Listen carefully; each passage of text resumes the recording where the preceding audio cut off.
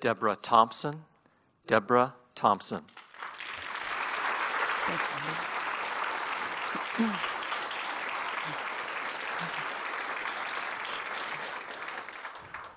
Nikki, thank you for sharing a story with us that was so meaningful to you.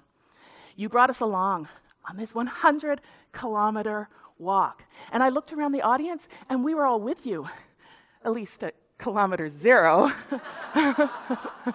I know at about 1 kilometer, I dropped off, but I was cheering you along all the way.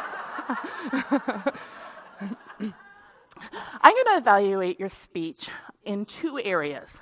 First is the message, the purpose of your speech, and second is how you delivered that and got your message across. One of the most important things we do as Toastmasters is try and deliver a message that people will remember. And I thought that Nikki did this extremely skillfully. This is the why. Why should we listen to you? And what are you going to tell us? Right away, Nikki said, let's have a show of hands. Who has a charity that they support?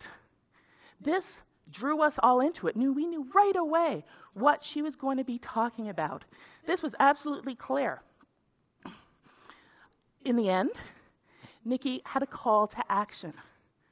So this is our takeaway. This is what we're going to remember from her speech.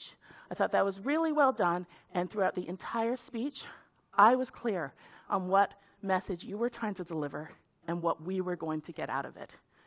With your story throughout the way, I felt you had the credibility. This is all the hard work you did, and it paid off in the end.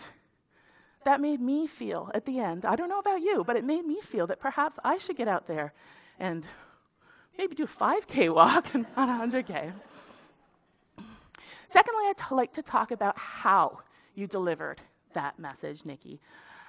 What we want to do is we want people to be able to remember our speeches. And one of the best ways we do that is through stories. And this was a story that Nikki told that brought us in. It brought us along with her. One of the things she did very, very well was use the stage and the movement. Here was kilometer 0. And we walked along with her to that big hill in the middle of the day. Continued onwards to later on in the speech, in the walk. One place I noticed that you could perhaps build a little more of that storytelling is in your descriptions. That way I feel I'm a little more in that story. Perhaps when you were training, the agony of the blisters, add a little more description. What were those blisters like? Or that hill, how big was it? But other than that, I thought, Nikki, that you did tell the story really well.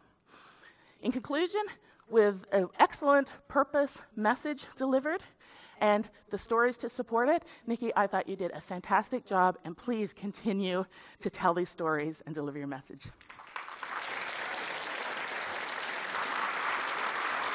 you want your notes?